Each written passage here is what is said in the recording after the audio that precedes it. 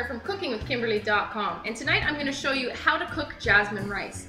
Now, jasmine rice is an actual variety of rice that you're actually going to purchase at the store. It's going to say jasmine rice on it, okay? Some jasmines, there's even basmati and stuff like that, they have a jasmine essence enhanced with jasmine smell or something like that. But this is called a premium jasmine rice. This actual brand is called Red Horse Premium Jasmine Rice. Make sure you check out my review on that if you have not already seen it. Okay, so I'm measuring out 2.5 cups of this rice. And I'm gonna put this away for right now. The reason I have this mesh strainer out here is because you need to rinse this rice under cold water. If you don't, you're gonna leave these things called saponins on there, and the saponins are what makes rice gunky and mushy and all kind of glumpy and, you know, all those yucky words. Okay, what you need to do is rinse it under cold water and get all that stuff off the outside. Now, if you don't have a mesh strainer, you really need to get one for your kitchen. You're gonna like it, you're gonna use it for all kinds of things. Check them out at shop.cookingwithkimberly.com in our store. So in order, I'm not gonna bring you to the sink today. So I'm gonna show you what the method is. Now you're gonna use your hand and you're just going to, in a circular motion, rub the rice against the mesh strainer under the cold water while it's rinsing it. And you're gonna keep going until your arm is completely tired, or the water that comes out runs clear. It's no longer cloudy. Okay, you're gonna actually be able to see that. Now, you can also do it other ways, but that's how I do it. It's the best way to do it. I probably rinse the rice for a good 1 or 2 minutes underneath the water, okay? I seriously rinse it. So this particular rice takes 1.5 times more liquid as it does to rice. So use however much you want for your rice cooker or your stovetop or how much you need for dinner. And that's that. So I'm gonna measure out my water and I'm gonna rinse this off and bring it back here and you're gonna see me then.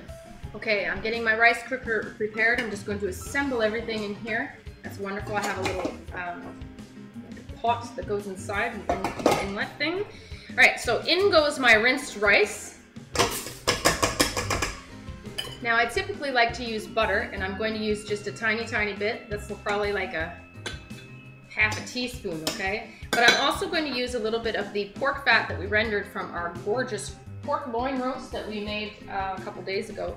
I've been keeping in the fridge for such a time as this. So this is your oil or your grease that you're gonna put in here, and it's got extra flavor. So consider keeping your drippings, don't throw them out, okay? What's better than drippings on top of your rice or your potatoes? Well, this is just preparing it with it already. How cool is that? So I'm probably gonna put, I don't know, another 1.5 teaspoons of that for all of my rice, okay? And into there is gonna go my measured out liquid. I have probably half chicken broth and half water. Now, you can use all water, all chicken broth, any other kind of liquid you want that you really are feeling, okay? Go ahead, experiment, you're gonna like it.